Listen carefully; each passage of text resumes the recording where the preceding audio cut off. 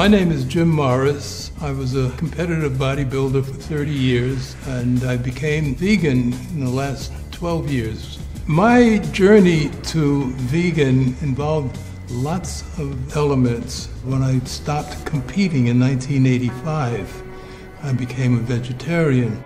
One of the things I hear is that humans are omnivores.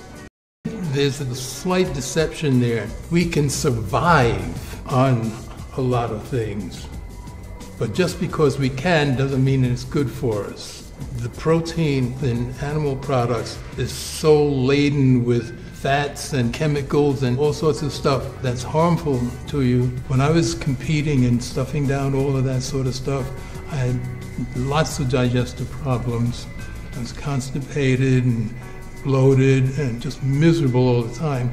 I don't concern myself about protein anymore because I know there's enough protein in what I eat. There's protein in fruits, there's protein in beans, there's protein in grains. So I said, well, why don't I drop out the dairy, the cheese, and see if that helps. It kept me not only healthy, but I feel better about myself and how I relate to other creatures in the world. Over the years, I've come to know these creatures as thinking, feeling beings. I feel better about myself being a vegan, that I'm not hurting these creatures.